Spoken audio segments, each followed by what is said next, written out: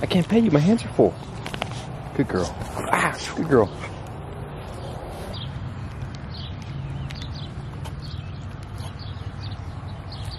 Alright, it's like 5 a.m. Just got up. Don't get the wrong impression, I have the worst sleep schedule in the entire world probably. I only get up this early when I absolutely need to. Yeah, today I needed to. I gotta drive to Milwaukee, deal with some family stuff, and then I'll pick back up the camera when I get home. I think I'm recording a push workout today or a pull workout. I don't know. I'll probably be more energetic then. I will probably be on a lot of caffeine and not a lot of food, so I'll probably be energetic for a little bit and then feel like I'm gonna pass out, so I'll see you guys then. Look at that sunrise. Nice. Okay, I just got home. I was super tired when I recorded that last clip, and I think I said I'm hitting push today. I'm not. That's a lie. Today's back day, which you guys have been asking for a lot because everyone seems to love my back, and people are always asking how I get my back the way it is. So, before this back workout, I wanted to talk about that. I wanted to talk about how you can grow your back to be more like mine. As I've said before, my back has always been a strong point of mine, like as long as I've been lifting. But that doesn't mean that I don't have good advice to get your back to be more like mine.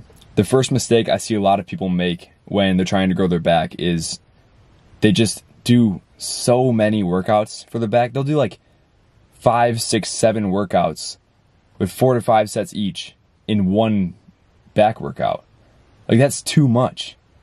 You only need like 12 to 16 sets max per full day, like full back day. Like, you need to do 3 or 4 workouts max with like 4 sets max of each of those. If you're doing 20, 30 sets in one workout, like in one day, you're just killing your gains. You're just overworking yourself, and you're not going to be able to recover in time to repair and build that muscle before your next back day. Another mistake I see is not letting it rest. People will want to grow a certain muscle group and they'll hit it every other day or like 3 times a week. That's too much. Max you can be hitting a muscle in 1 week is 2 times per week. If you have testosterone flowing through your body like a 15-year-old boy or a guy on steroids, then sure, hit your muscle 3 times a week, but for most people, that's not optimal. And if you're a normal human being, you only want to hit that muscle 1 to 2 times per week. I think the most important factor in me growing my back to the point that it's at now was developing my muscle connection at an early point in my lifting career. So like, I could lat spread 2 months into working out. That's very, very early to do a lat spread. If you can learn to do a lat spread, not even proper form, if you can just learn to flare out your lats like a lat spread, it will make your back grow so much because you will be able to feel it that much more during your lifts. What I recommend is learn how to do a lat spread and flare your lats, and then implement that into your workouts. So like if you're doing a lat pull down, do a lat spread, grab the bar, pull down, squeeze it as hard as you can for 10 seconds with a light weight, and then do a 10-second negative, going all the way back up and stretching it and letting your lats fully stretch out. You will feel it so much better than just putting on a heavy weight and pumping out 10, 15, 20 reps. You need to like stay light when you're new to lifting and just go through the motions with good form. You can't just go through the motions just to get it over with or to like impress people with how much weight you can do.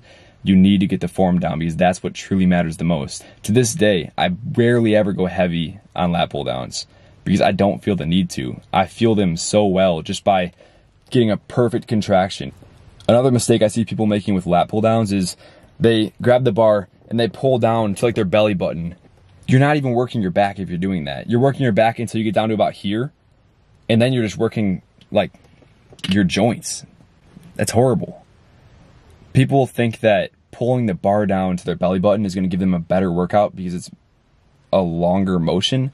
But in reality, when you're doing a lat pull down, you grab the bar from the top, you should be pulling it to your upper chest. You should never, ever have your wrists in front of your elbows while doing a lat pull down. There should be a straight line from your elbow to the cable when you're pulling down. There should be no pushing forward in your wrist. This is hard to explain. When you're doing a lat pull down, picture a straight line from where the cable starts to your elbow when you're going down. There should be a straight line right there, and then it should go down to your upper chest. There should be no point where the arm and the wire are going in a different direction. The same thing goes for rows, especially like cable rows. Learn to do a lat spread, and then grab the bar, and then pull it back while doing a lat spread, and then squeeze it tight as hard as you can. Hold it for 10 seconds for your first set, 10-second negative, and then just get on with your workout. All you gotta do is learn the mind-muscle connection and learn the form, and it will help you so much. And if you don't know how to do a lat spread yet, there are so many great videos online, especially on TikTok and YouTube, that show you how to do a lat spread, that I feel like you should watch those. I could try to teach you guys, but I feel like other people just have so much better advice than me on that specific thing because it came really natural to me. So it's kind of one of those things that's harder for me to explain because it came natural to me, if that makes sense. But yeah, learning a lat spread and mind muscle connection is probably the most important thing you can possibly do to grow your back. And that's why my back is the way it is today, is because I got that mind muscle connection so early on, and it was the first muscle that I actually had that good of mind muscle connection with, and that's why it shot up before all the rest of mine. Aside from mind muscle connection, another important factor in growing your back is train till failure. This doesn't mean you need to throw on super heavy weights and just pump out 12 to 15 reps or 10 to 12 reps. You need to turn every set except for your warm-up set into a set training till failure. So say you're on your 7th rep with a decently light weight and you're trying to get 12 reps and you're trying to make your 12th rep failure. On your 8th rep then, if it feels like you can go 15 more reps, 20 more reps without being tired, you need to slow it down, pause at the bottom, slow negative on the way up. Then your 9th rep, 10th rep, same thing. And then if you don't feel like you're getting tired enough yet, hold it even longer. You might feel like you can do 20 more reps. Make those last 2 reps the hardest reps of your life. Pull down, squeeze as hard as you possibly can, and then slow down, do a slow negative, stretch it out really good. Last rep, make it failure. Make it to the point where you can't do any more reps, because I promise you, it will work. Say I was trying to bench press and grow my chest. I could pump out one plate for 40 reps, or I can fail at 10 reps if I just go super slow, pause it, long hold, and then push back up. By my 10th rep, if I do that every single rep, I'm going to be tired. Or I could just pump it out super fast for 40 reps, and it's not going to work as well. It might look cool to other people in the gym, but that's not what you're going for at the end of the day. You can try to look cool all you want. Nobody's going to think it's cool. When I see people benching 30 reps and just pumping it out, I think they look stupid. Same thing with back workouts, everything. It looks dumb. My final last tip right now for growing your back is check out Damian Patrick on YouTube. Look him up. Damian Patrick. I followed so many of his workouts when I got into lifting because he has such an amazing layout for them. He has different series. He has like a 101 series, 100 series, a 102, 103, 104, 105 for the level of difficulty and experience that you're at. So like say you're brand new to the gym, go to his level 100 or his 101 series and follow those workouts. They're such amazing workouts and you're really going to feel them very, very well. And they're very straight to the point. So check out Damian Patrick. He has great workouts.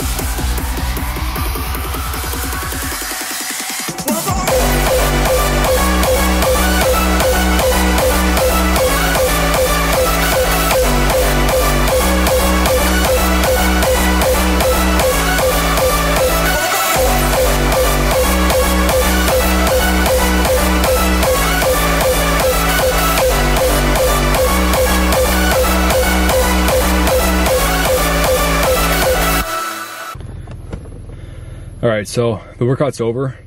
Pretty good lift. I got a decent back pump.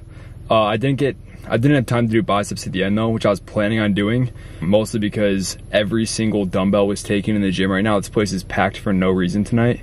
But yeah, overall, decent workout. Didn't even get to take the pump cover off at all because I'm so crunched on time, but I'll go home and pose a little bit. Oh yeah, that was a very lat dominant workout. I did like no rows at all.